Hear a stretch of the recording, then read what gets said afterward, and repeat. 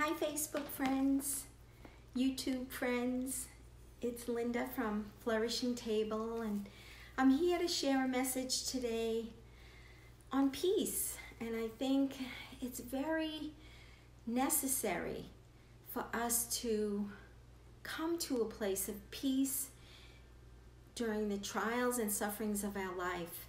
And I'm sitting in front of a picture in my home that is such a treasure to me. It's kind of like the traveling pants. This picture has followed my family over the last 30 years to many different places, homes, and it's just a constant source of peace for me. It's a reminder of I can be still in the storm, and there's beauty in the stillness. And when I look at the colors of this beautiful portrait, it reminds me of what awaits for me in heaven. This garden, a garden that God intended for us to live here on earth. But because of the fall of man, we know that that garden is on temporary hold for now. But the encouragement we can find that through an intimate relationship with Jesus, our Lord and Savior, we can come to the garden anytime we want and rest in His presence. So I wanted to start off with the words to an old hymn. A sweet friend from church sang this song for me at an event I did last spring, almost around this time. And the theme of it was life in the garden. And she had blessed the audience with this incredible, beautiful song of peace and comfort. So I'm going to read the words to part of this hymn. I come to the garden alone. He walks with me and He tells me I am His own. The joy we share as we tarry there, like none I've never known. How beautiful is that?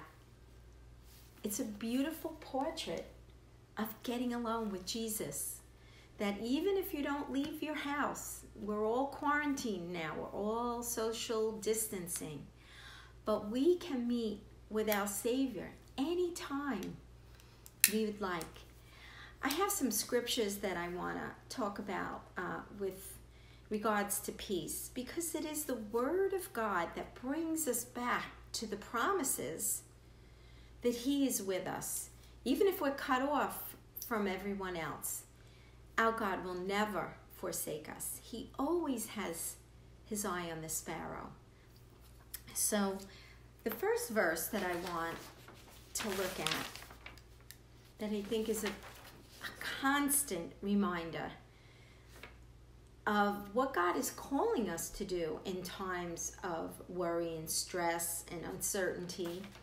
He is our constant, but He gives us an instruction of how to find peace in the storm.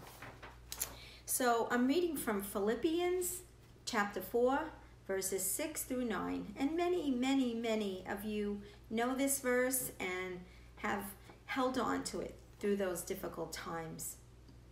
Do not be anxious about anything, but in every situation, by prayer and petition, with thanksgiving, present your requests to God, and the peace of God, which transcends all understanding, will guard your hearts and your minds in Christ Jesus.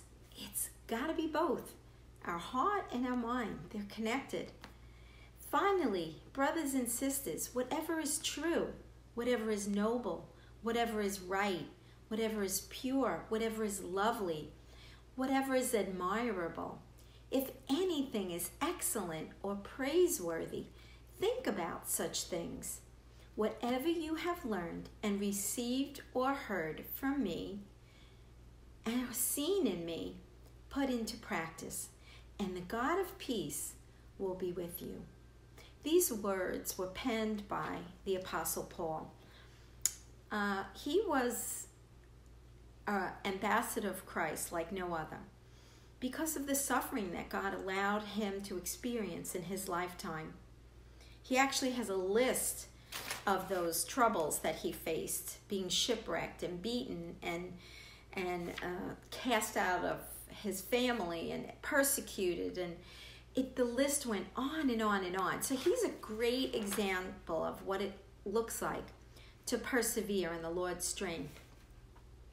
And when I think of our ability, because we have the Word of God and we have the power of the Holy Spirit in Christ Jesus that indwells in us through a relationship, we have the ability to exchange what is of this world, the earthly circumstances that we cannot control, but exchange the truth of God's promises, so that now our thoughts are not set on the storm, but on his heavenly promises. Because the Word of God always points us to heaven. Because this life is temporary. It's but a mere mist. I love the verse in Psalms that King David, sings out to the Lord. At the end of Psalm 139, he says, "You have counted every breath before I even took one." We don't have to dread this storm. We have to be wise. We have to, I believe, do what we're told, what is recommended by our authorities, the government and the officials, the professional people. But once we've done our part, we have the incredible peace resting, again, in that blessed assurance that God already knows, and he has given us our days.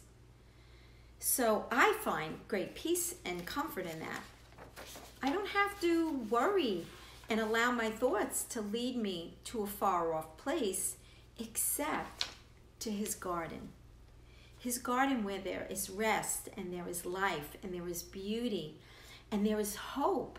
And it is in his garden that points us to eternity, a place of eternal rest and peace. I just find that in today's world, even if we eliminated this virus, we all have something to wring our hands about, to worry, to be heavy laden and burdened. But because of the love of Christ and the promises of his word, we can have peace. Another beautiful verse that I find great comfort in, and again, it's an instruction. Cast all your anxieties on him because he cares for you. His perfect love will remove that element of stress that eventually contaminates our souls, our minds, and others. Isn't it true? Especially women, moms, mothers, housewives. We have the ability to set the temperature in our homes. Our homes are a sanctuary. That's why I choose to surround myself with calming, pretty things. Even my paint color represents peace. And I think it's really important to do that. We have that beautiful opportunity in creating a sanctuary in our own homes. I have a lot of artwork that represent gardens. I'm just drawn to them. And one of them to my right, which you can't see, but it's the Garden of Grace from Thomas Kinkade. So a lot of my artwork, a lot of things that I surround myself with in my home create an atmosphere of peace, because this is my safe place from the world. This is my sanctuary. And I want to leave stress out of it as much as I can. The Lord says, be a peacemaker as much as you can. There's some things, again, that are going to happen. Conflict will happen because we're people and we each have our own opinions and our own needs and our own hurts. So again, we can even create a sanctuary within our sanctuary, because there will be conflict as long as there's other people. But God wants us to be peacemakers. It's a beautiful calling that we have as followers of Christ. Another verse that I'd like to share that's so beautiful. I have told you these things so that in me you may have peace. In this world you may have trouble. You actually will have trouble. But take heart, I have overcome the world. That's John 16:13. And I'm sure many of you have heard that before. I love that we can trust our Heavenly Father to bring peace in places of unrest, in places of uncertainty. And I believe that peace brings beauty and color, not only to our lives and our environment, but it can bring peace to others. We can be the reset for other people as we speak a good word into their souls, a word that brings life, a word that breathes the Spirit of God into their souls. Even if they don't know Jesus, we have an incredible opportunity to minister to a hungry heart and a thirsty soul with the Spirit of God. I would really like to think that in this time of complete uncertainty, we don't know how long this virus is going to last. We don't know if we're going to be personally impacted by the virus.